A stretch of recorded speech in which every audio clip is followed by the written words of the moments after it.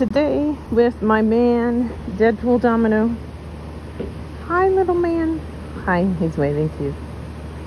Hi.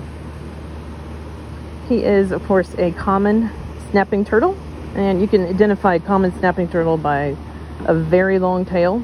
Noticeable, they have these keels. Oh, I touched your tail. I'm so sorry.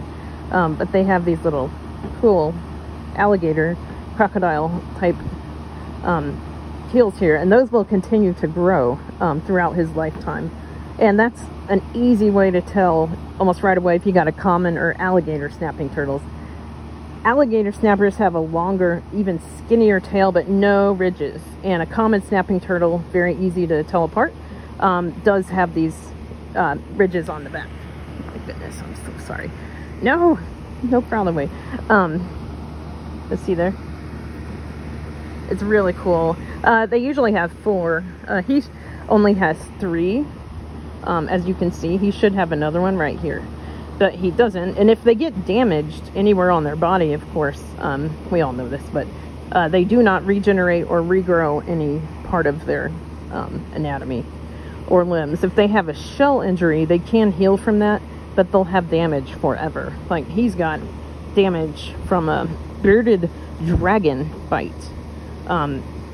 We know that obviously bearded dragons, they're cool and sweet and cute looking, but then when it comes to real life, a bearded dragon will try to eat anything that is smaller than it.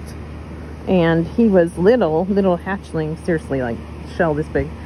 And the bearded dragon knocked the lid off the dragon tank. It was a friend's dragon, and got into his tank and knocked the lid off of that. And I came in the room because I was cleaning something of a different tank, and the bearded dragon had him in his mouth and was chomping on him like bad, and he almost died from that. And that is why he's deformed a little bit. Oh my goodness. Oh, I'm sorry. He has these white marks here are scars. He has scars from that attack. Like, it really cut him up bad.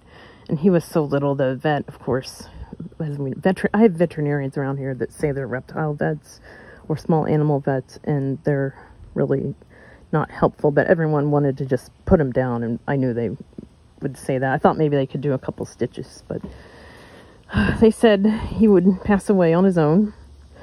But he did make it through. I'm grateful for that. And little scales. That's the bearded dragon bite mark right there. But he likes having his little scars rubbed. He gets a little nervous. I don't have him outside as much, so that's why we're here. And with my animals, I do like to dry their shells out periodically. I mean, not under a light or anything, but just have them hang out. Especially the alligator snappers, because their shells are kind of leathery. A common snapper shell is more hard. But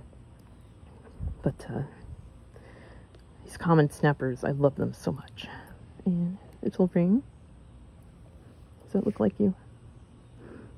It actually does. I got that